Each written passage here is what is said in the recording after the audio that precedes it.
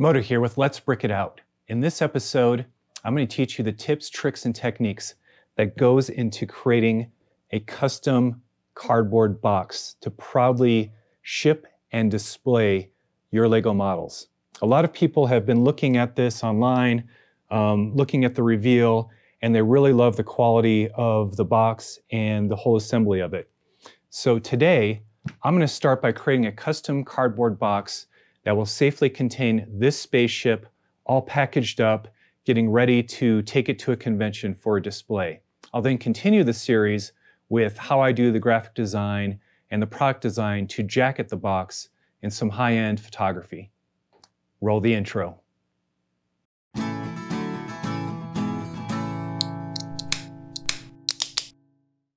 So here we go.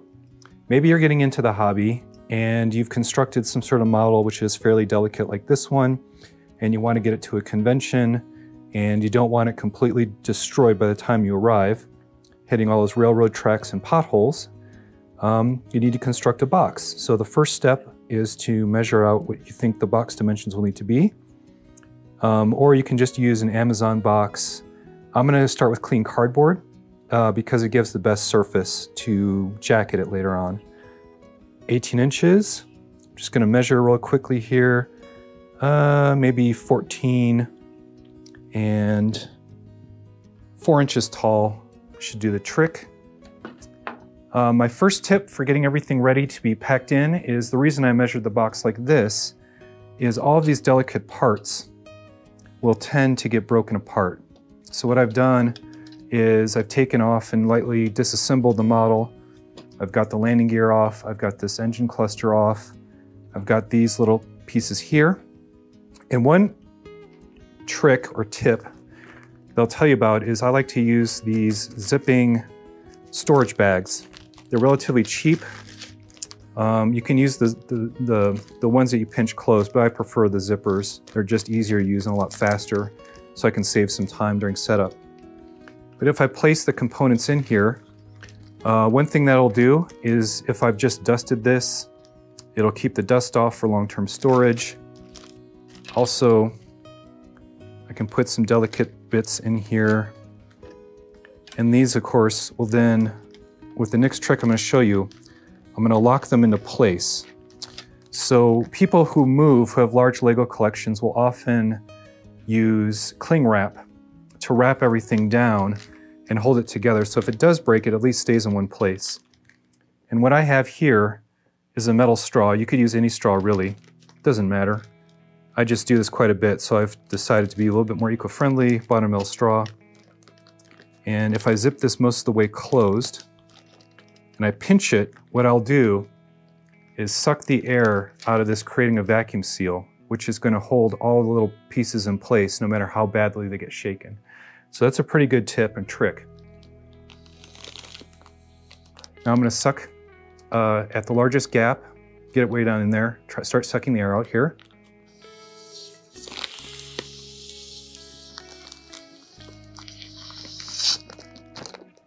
And there you can see, by sucking the air out, the plastic has come and really gripped everything nice and tight.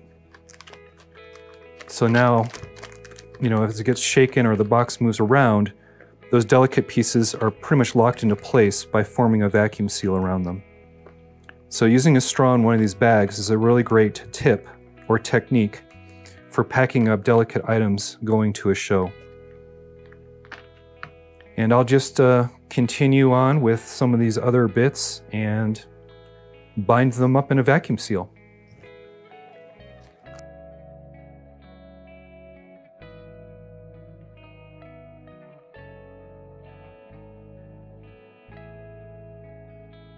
When I suck the air out, I'm still continuing to suck the air as I take the straw out. It helps vacuum form this part down so that air doesn't rush back in. And that was, that was good enough to keep this one locked together.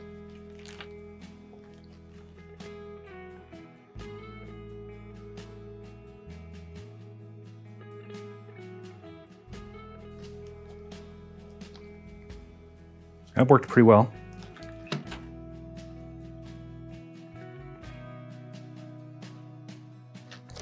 Now if you notice, I'm kind of holding space apart. Pretty standard way to go.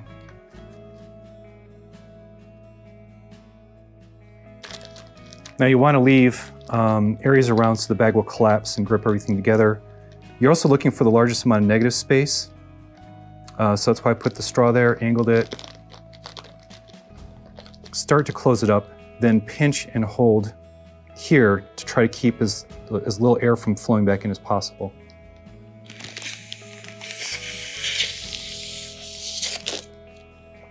And there you go. Now this thing can get hit pretty hard and it won't move around. So that's one great tip. And yeah, I think if I make the box, I might be able to do something like this, or maybe even I'll figure out a way once I get to constructing it. But that's the first step, taking measurements and locking everything together so that I can then drop it in and have pockets going around this so I could stand things up or just kind of slide them in between these gaps here. That might be the way I'll do it. I don't know. Maybe something like that. Cool. On to the next step. So I'm pretty good at just measuring things in my head and visualizing things and how they come together, but not everyone is like that. So one tip and trick is that you can always make a drawing of how you want your box to be based on the measurements of your model, and then proceed from there. So one measurement I had is 18 inches long by 10 inches wide by 4 inches tall for the main body of the spaceship. And what I'll do is I have graph paper here. Each one of these squares is 10. And let's go by the 1/2 inch. So each one of these will be 5 inches. So I don't know, I'll start here, I guess. So it's 5, 10, 15, 20. Take away 2, that's 18. 18 by 10 for the main body. So the main body of the spaceship is going to be that big. And the 2 main wings, when I stand them up, are 6.5 inches long, 2 1/4 wide by 4 inches tall again. So I know that I have to go at least 2 1/4, let's make it 3 inches. 1, 2, 3, or 2 1/2. Because they're 2 1/4 and I want them to be snug. So 5 would be that, 6, 6 1/2, right there. And then, so 2 1/2 from 5, or no, 1 1/2. 1, 2, 3, 4, 5, 6 1/2. That's going to be the other wing. And then I know in my heart of hearts that all the other pieces are going to be a couple inches wide. So if I just guess an extra 1/2, I'll take that 1/2 inch and move it over. So now I've got 1, 2, 3, 13. Let's add another inch for those thin front wings. Now I'll give that 1.5 inches.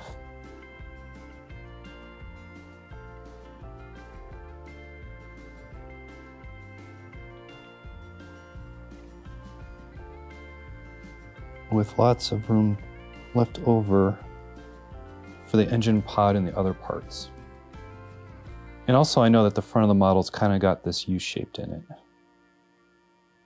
So I'm probably going to have to, you know, from the wings, make some sort of cross-section-y thing like that to keep it from flopping around. But in the end, that's going to be 18 by 14 by 4. And because I want to design graphics for this, I want the outside of the box to be 18 by 14 to make the illustration and the photo print easier to manage rather than some 1/8 of an inch, 1/4 of an inches. So when I construct the box and tape it together, I'm going to have to account for the fact that I want the outside to be 18 by 14 by 4 inches high, meaning that the cardboard thickness is going to have to be inset. There's going to be some little tricky things I have to do to account for that. So really quickly, that's my plan. I'm sticking to it. On to the next step. Bye. Okay, so I've got my piece of cardboard, roughly clean piece of cardboard to start with. A couple of tools. I do have that corked backed ruler, a pencil, and if I need to draw a really long line, I have this leftover 1/4 round, for molding. And it's not exactly straight, but it's straight enough to get a really long line if I need one. So I have determined that I think I'm going to make this 18 by 14 by 4 inches high. And I always look for the natural seam in the cardboard to start with. That will be the baseline that I know is square. So I don't have to use a square, I can just use a ruler. And I've noticed that this is not 4 inches high, so I'm going to wind up with a crease when I should have a straight part in the box, but that's okay. I'm going to show you a trick using tape to straighten that back out as best as possible later on. But as far as measuring,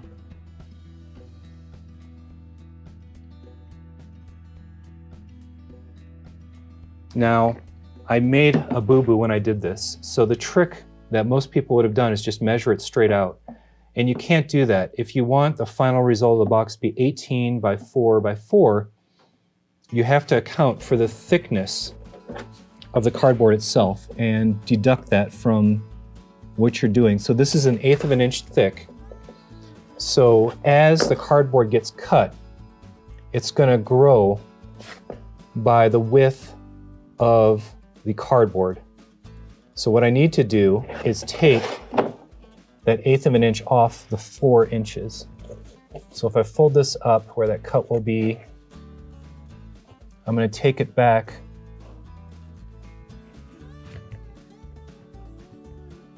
to there, and the 18 inches is going to need to shorten. Let me think. Nope, 4 inches high, so that's okay. 18 inches though needs to come in by 2 sides to there, and then it's going to be 4 inches high. So I think I messed up. So the height is okay. It's the folding that's not. So I'll nix that. 4 inches. Take this in by 2.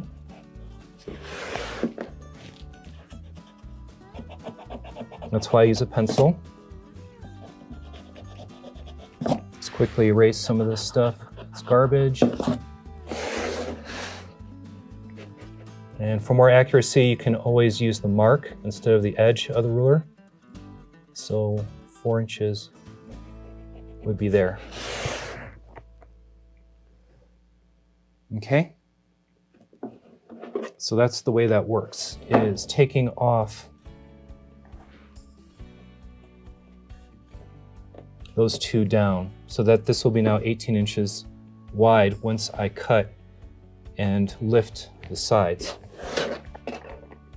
And I have to do this on the other side.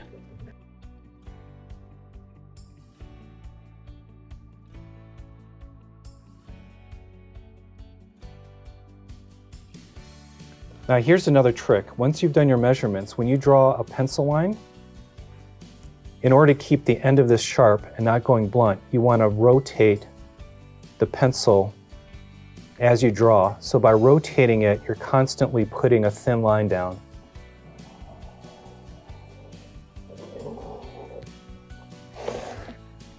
And there you go, pencil thin. That's where the term comes from. It's by rotating the pencil as you go, and you can rotate it one way and then another and continue rotating as you go. So that's another trick, is if you're ever drawing lines and doing a blueprint type thing, you also want to make sure your pencil is not wobbling back and forth, left and right, keeping it straight. And that's what keeps the pencil lead from getting blunt before you need to sharpen it next time. So you're almost self-sharpening the lead by rotating the pencil as you go.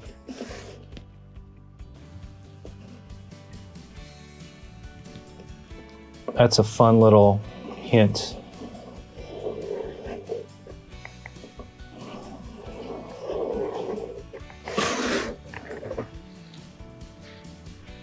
Okay, so that is my 18 inches minus that. And I said I wanted 14. So once again, because the folds are going to take 1/8 of an inch, I need to go back and make it 14 3/4.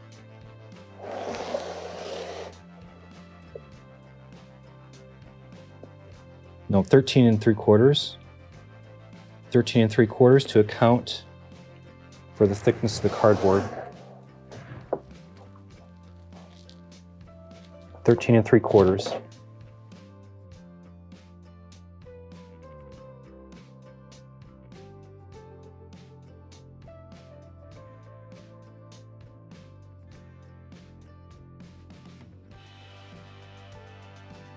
Now, once I line the ruler up, you'll notice that I'm accounting for the thickness of the lead. That's another thing that you should look out for, is if you need exact measurements, you want to look at the thickness of your lead and make sure they're falling on the lines as you use your ruler. Once again, rotate, rotate, rotate, rotate. And there you go. So this is now going to be the box for the most part. Because this cardboard box is much larger, I'm gonna have to measure this last edge and trim it back a little bit so that I can show you the process of how you cut cardboard. All right, on to the next step. Okay, I got my cardboard trimmed down just a little bit. So the next step is cutting. And for this, I'm gonna use a box cutter. I do change the blades quite often because cutting paper really wears blades out. And this is where the cork-backed non-slip ruler, that cork backing gives a little bit of non-slip, which is really what you want when you're cutting using sharp blades and steel on steel. I've got my measurement here, and then what I always use a piece of scrap. So there's this piece of scrap here, and you can see I've been cutting on it for quite a bit. Things are starting to fall apart. And it's gonna get pretty dirty in here, but I've already cut this line here for the edge of the box. This will be another edge of the box. This is an edge. That's an edge right there. And first of all, I will talk a little bit about how you want to cut your cardboard. So in order to be safe, your hands are your deal, is you want to try to not, your underboard, you don't want to cut along the way the cardboard perforation runs. So cutting sideways along cardboard is always going to be more difficult than cutting through the cardboard where the corrugations are running. So if I lift this up, you can see the corrugations are here. So this cut's going to be a lot easier. And if I start, I'll line that up. Take a look at my pencil marks. So the easier cut is going to be from here to here. Don't rush it. I would say the big trick is you never cut all the way through. You want to make multiple passes. So the first one is the scoring cut. And the scoring cut is just to break the surface and just like that. So it's not all the way through, but I've broken the surface. And now that I've created a channel in there,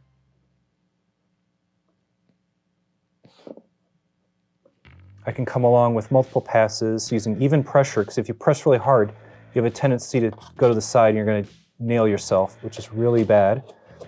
If you do a lot of cutting or you're working over a piece of art, have super glue ready. So if you do thonk yourself really hard, you can get your finger out of the way of the artwork before you start bleeding all over it, and you can close even a decent sized wound with super glue. And then you can keep working your project if it's an all-nighter for school or something like that. But there you go. There's one part of it. Now the cross is always more difficult. So this one may take more than a few tries. The idea is you want to score it and never lift the ruler. So I'm doing it properly now. I lifted the ruler before just to show you. But as you get deeper and deeper, you'll start to feel it cutting through that bottom layer of cardboard. And then you can come back and do that last little bit.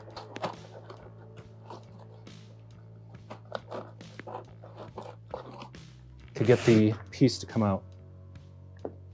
All right. So that's one down. And what I like to do normally, if I can, is cut from the inside corner outwards. That way I'm pressing the blade through, and I ensure that I don't have to do that little trick over there. It's just that with this camera set up and all these wires and everything, I'm not doing it how I normally would. This is how I'd normally do it. Start from the corner, go out, take a couple passes.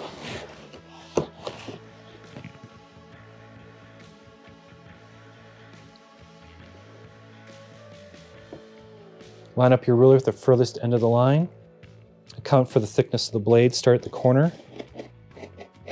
Score it. Second pass.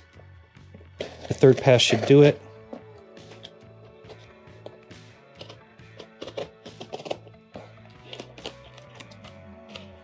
And there you go. That's as clean of a cut as you could possibly get. While I'm here, I might as well do this one. Now, ideally, I would want to always make sure that I cut and put the ruler protecting the inside of the box like this.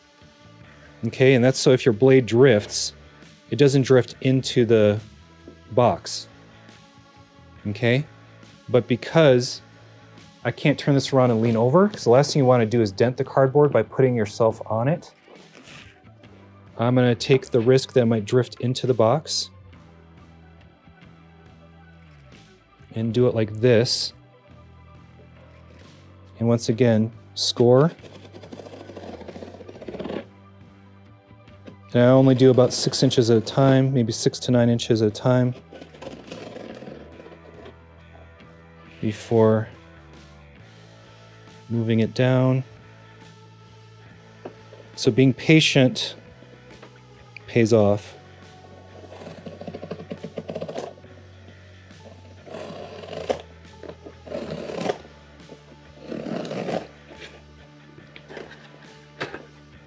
I can feel that came off. That was a good cut. Once again, ideally like to do it this way. In fact, I'll show you what I do. I didn't want to lift up the piece of cardboard, but I'm just going to do it anyway, just to get this done. Work from the inside corner out. Inside corner out.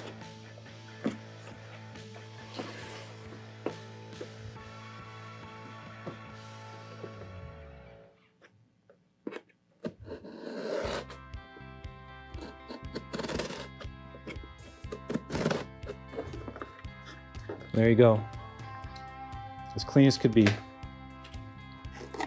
As clean as can be expected.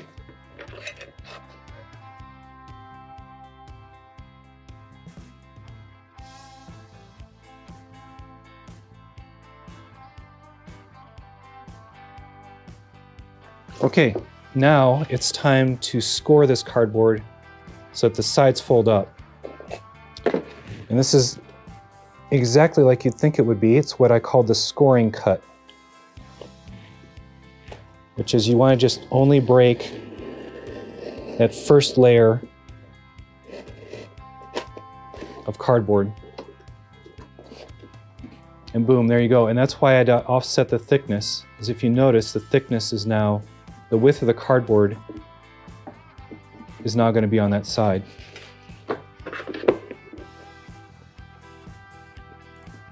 That was going with the grain of the cardboard, so I was being very gentle. On the cross cuts, the cross section of the cardboard, you're going to have to use a little bit more pressure. There you go. Check that out. Okay.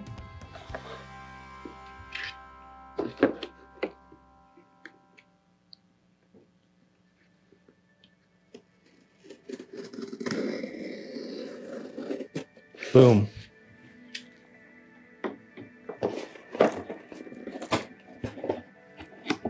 So if I measure correctly,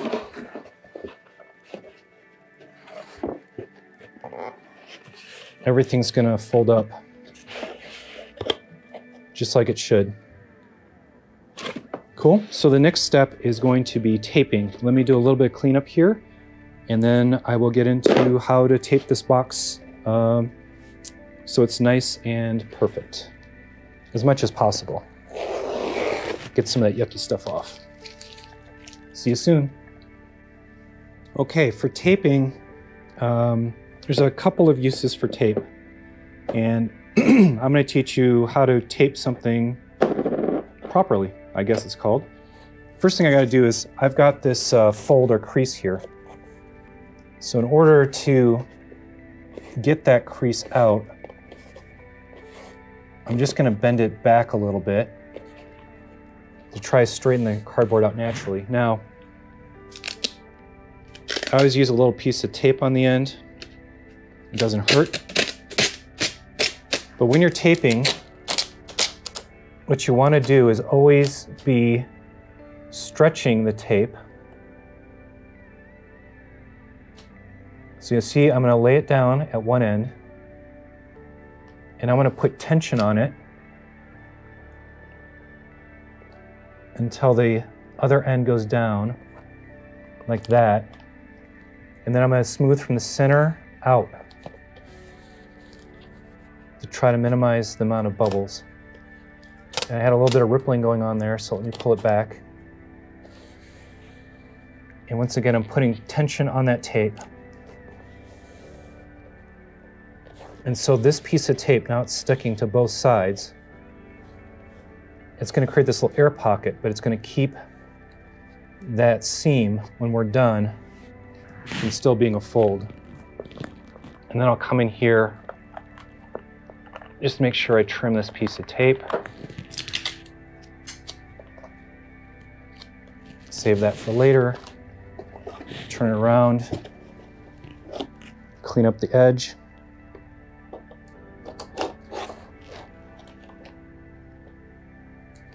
Clean up the edge on both sides. Let's do the other side, okay?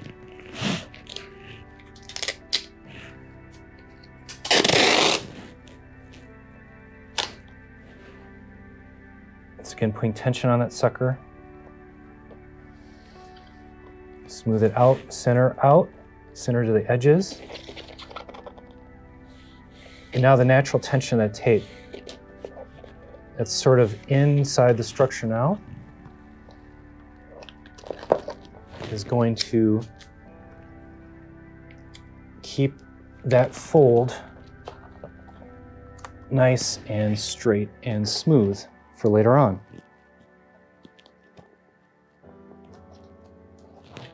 Come back in there.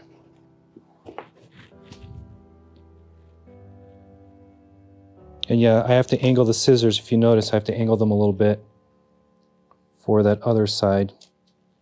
because the blade doesn't lie flush when I'm cutting. So that now that this is down, this is how you tape a corner.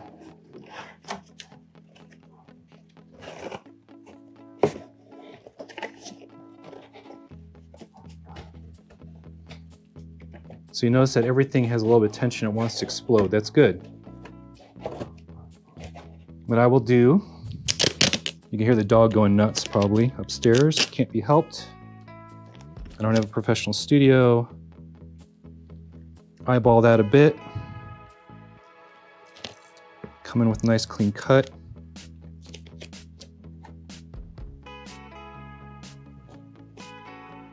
Once again, a little bit of tension. Now what I want to do is hold this. So I did tension going lengthwise, this direction, this direction.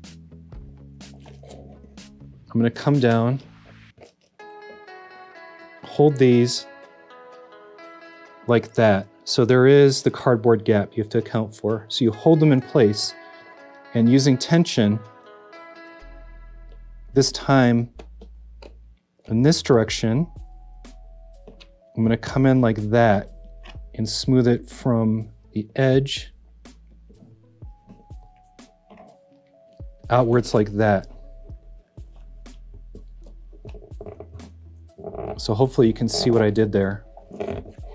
Tension that way, and then as I held it in place with my finger, I came around the end and smoothed it in that direction.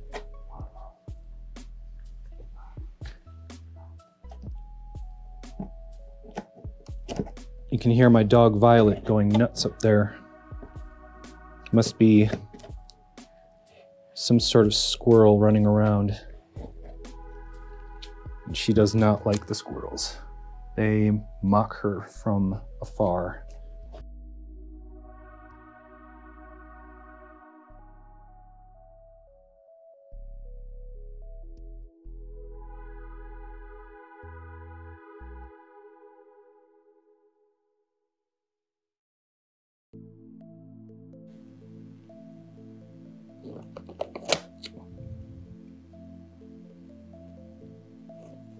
There we go. Just a touch of tension there. Come in.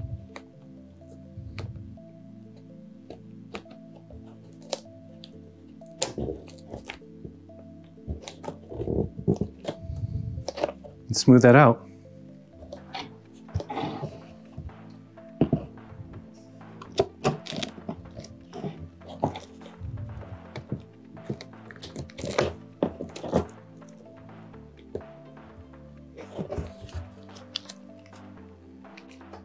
All right, two of four sides done.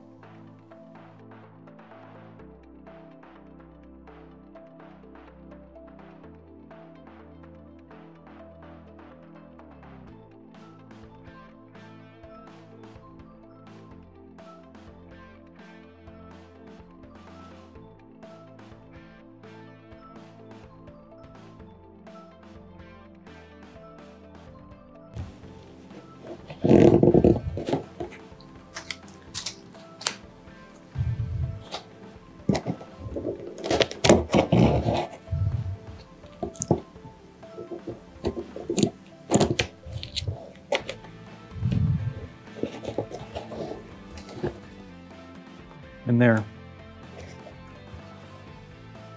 So now I've got the box taped. All I have to do is put tape over these edges and that will make it the outside all cleaned up.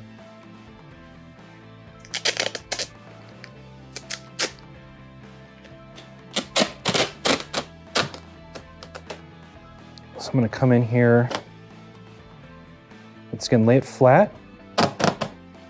Eyeball it, putting tension on it, lay it on, smooth it from the center out to the edge, put my little piece of clear tape on there, cut that, and once again, center out, putting tension, tension, tension on it.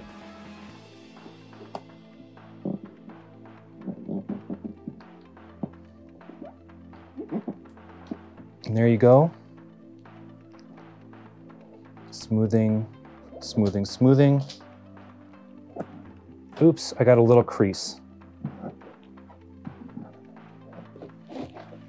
So if you do get a crease, kind of glad this mistake happened. So if you do get a little crease in there, I like to push it together into a little ridge. Okay. And if you're really perfectionist, or you're really doing an important surface, you can then nick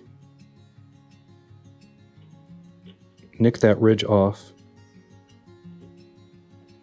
by putting the blade flush to the surface. As long as you have a sharp enough edge. And this blade's getting a little dull because it should have just smoothly taken that whole thing off really cleanly. And it's not.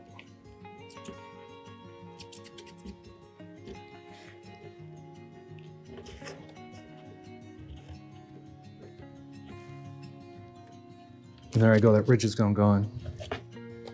I'm not going to worry about for the rest of these, as long as I smooth them in.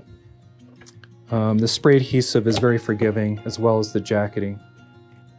And besides, if this is just a convention box, I wouldn't be going through the amount of finishing details that I am here. But that gets that edge now totally secured and taped.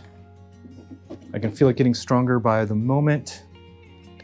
Every piece of tape I put down, the box is getting stronger and a little bit more polished.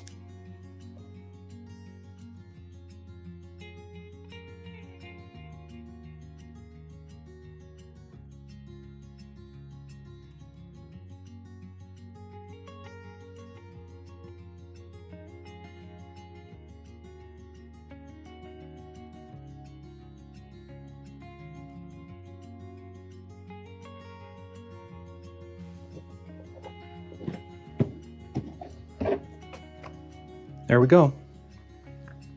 So that's how you fold cardboard and tape it down. So the next part is laying the model in and starting to build up some superstructure to hold everything in place. Okay, so the base of the cardboard box was finished. Now I can start placing the model in there. And one thing I want to do is make sure that it stays fit. And one way I do that is by bracing it perfectly snug so it can't move around too much. And I was thinking that the sides, the reason I gave a little bit of extra oomph is I can then place these pieces in and make little compartments. I love making little compartments, they really help. And yeah, I think I'll tape this one down. It's looking pretty good.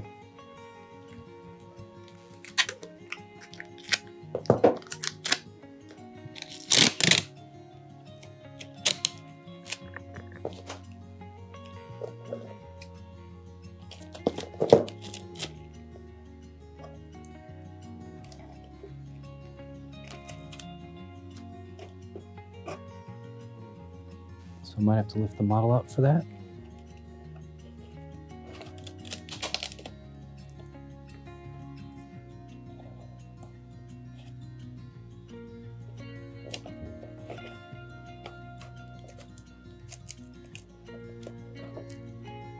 And notice I'm creasing the edge with my nail before flattening it out. It's going to give a really nice fit and finish.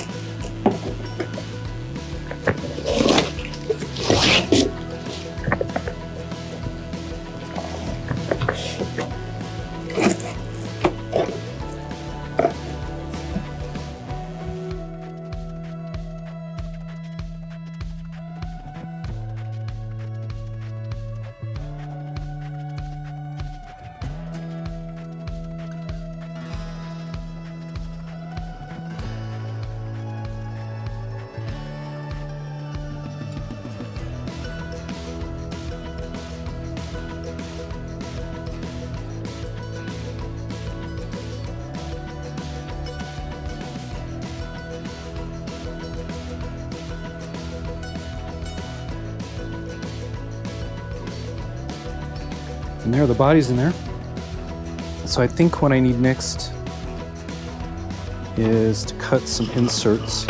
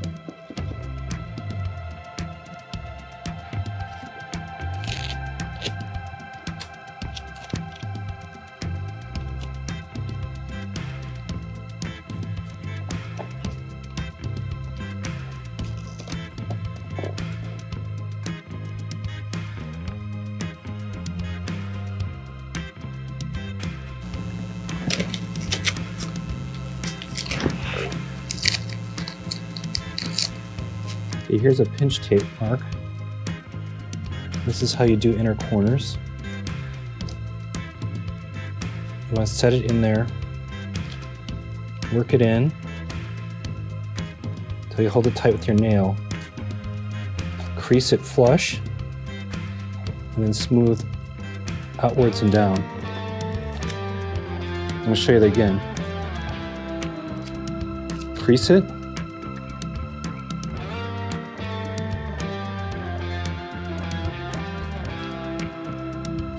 Start rolling it. Take your nail, crease it into the corner, and smooth it into place.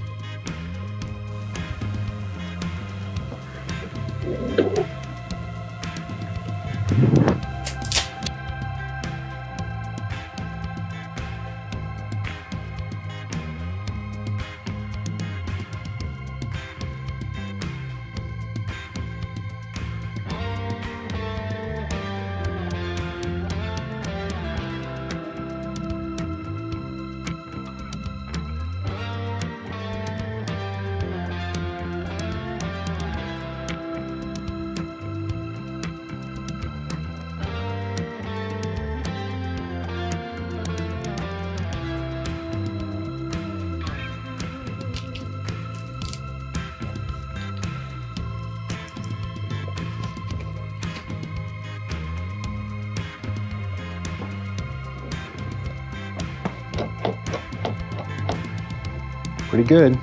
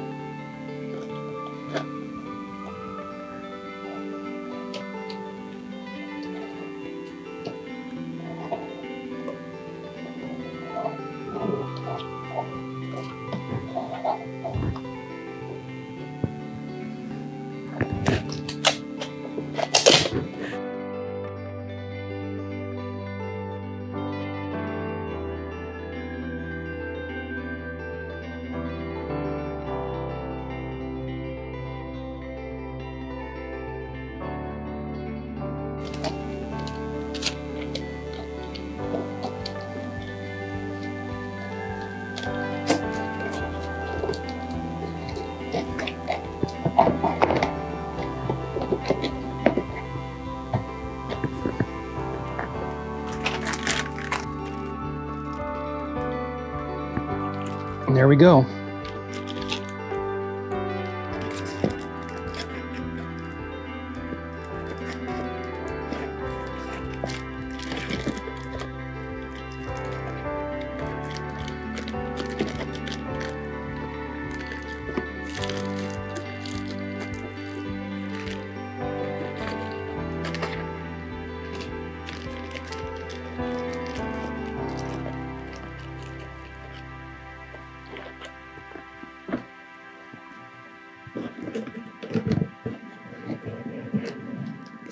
And there's the lid. So everything's now pretty much safe and sound. Thank you for watching. Hopefully you learned some stuff. I'm going to have some cleanup to do, but overall, I think the next part will be designing and printing and gluing the wrap across the box. Till next time, have a great day. Bye. So in my great haste shooting this, I forgot one final step, one final way of packing that I normally do, and kind of forgot about it. So I'm here to do one last quick tip and trick, which is I have shop towels. So 52 pack, 100% cotton towels. These are available at hardware stores or big box stores or whatever they are. And straight out of the box, this is the final step, is you notice that the model doesn't lie flat. And when that happens, I can just come in with a cotton towel. I can come in and roll it up, and I can create padding underneath that will support the model and be a good way to just give it that little extra bit of comfort and care while I drive. And also it's like a little bit of shock absorber protection. So just eyeballing it. Oh, a little too much on that end. Maybe I didn't need that. There I go. Now it's sinking in all nice and soft. And now I can even put this in the corner, kind of lay some extra padding down, like that and like that. And I always like to put pockets on the sides if I can, or front and back, in case this falls off a cart and smashes or goes end over end. It's a little bit of piece of knowledge or peace of mind to get it where it needs to go. These other ones, because they're in Ziplocs, I don't have to worry about them too much. And these guys, I guess I could put, cut a towel in half and put them in there, but at this point I'm not going to. I think this one's going to take a hit pretty well. But yeah, taking cotton towels, shop towels, straight out of when you bought them, straight fresh new, and putting them in there as padding is, I think, kind of a nice cheap way to finish out the boxing of the package to get it where it needs to go without getting completely wrecked along the way.